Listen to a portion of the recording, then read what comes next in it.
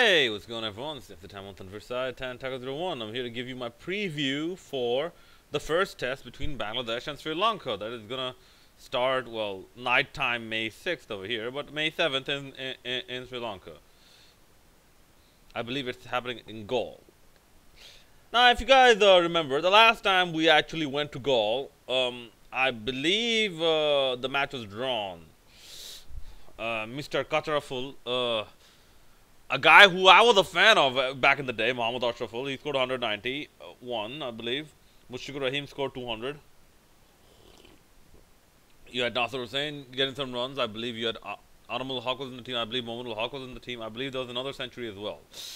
So we amassed, I believe, a total of about 630 or something. We actually took a lead, and the match was drawn. I don't expect this time that result to happen because that was a very long... Guys, that was when Ashraful was still playing international cricket. In fact, that was his comeback. And then he sort of messed it all up with the BPL stuff. Okay, but right now, I'm not too familiar with the Sri Lankan team because you have a lot of new people coming in. But we know that Angelo Matthews is injured, and I believe Rangana Herath will actually captain the side. Now Rangana Herath is, he's an accomplished, really up there. Like he's one of the best spinners going around right now. And he bowls left arm, so he'll obviously be a threat. There's some talk about a young off spinner coming in from the domestics. He might be a threat, and the pacers and the batters as well. In fact, I believe Dinesh Chandimal he actually played the warm-up game, the 2-day warm-up game, and I believe he was not out. Dinesh Chandimal. And excuse me, I believe Tom Iqbal, Mohanul Haq, I believe they're retired out or something like that. I don't know, but the warm-up game, I believe you can sort of say it was like Sri Lanka ended up, I believe, taking the lead, but you can sort of say it was a good warm-up. Mustafiz is alright. Taskin Ahmed actually he took 3 wickets. So in terms of my playing 11, oh yes, also the news coming out is that Mushfiqur Rahim is gonna drop the gloves and is gonna be given to Liton Das. I think this is a good move because I think like Mushfiqur Rahim, I believe, dude, he's starting to show that he's his wicket keeping has dipped in form. So I think it's the time to bring in another specialist wicket keeper. Imrul Khair was a makeshift wicket keeper, and he's still paying the prices for that right now, like with the injury. But yeah, apart from that, if sorry about that, coffee by the way today. If Liton Das comes in, guys, let me know in the comment section. Who do you think should be dropped? Should it be Mahmudullah? Or should it be Sabir Rahman? I personally think maybe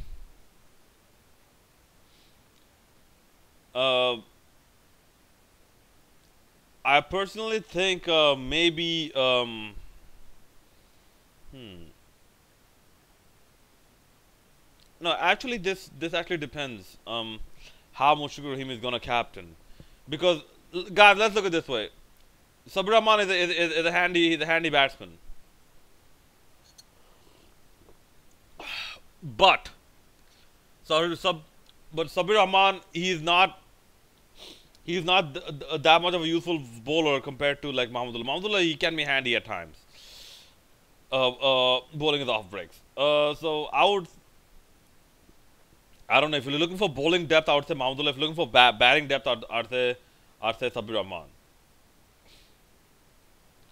As far as the pace attack, I would put Shubhashish Roy, I would put Rubal Hussain, and I would put Mustafiz Rahman. I would not put Damrul. Okay, I hate that guy. Like especially after like what he showed in India. Like he actually went for a lot of runs. So Kamrul Islam Rabi, I'm sorry, like I don't want him in the side. Oh no, actually I take that back. I would put in Taskin Ahmed, then either Shubhashish Roy or Rubal Hussain, and Mustafiz Rahman. Obviously, the best big comeback test for Mustafiz Rahman. And guys, I don't want to hear any excuses. He's had a good amount of time to recover. He should be, if not 100%, close to 100% right now. To go. Otherwise, why was he even selected? Unless some other injury happens, like in warm-ups or something, I don't want to hear anything else. So yeah, the batting, we know Imrul Khan is not going to be there, so I would expect if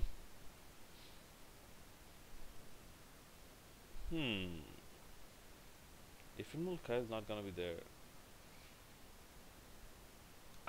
I would expect you know what, guys, let me know what you think about this. What if Sabir Rahman opens with Tom Iqbal? Guys, let me know. Do you want Sabir Rahman to open with Tom Iqbal, or do you want to keep Shammo Sharkar with Tom Iqbal? Do you want that left-right combination on the top, or do you want like a line of left-handers?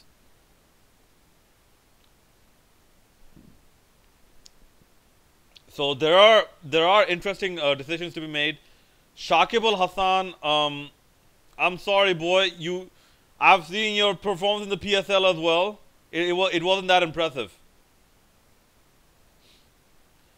You really need to get back to some bowling form or some significant batting form.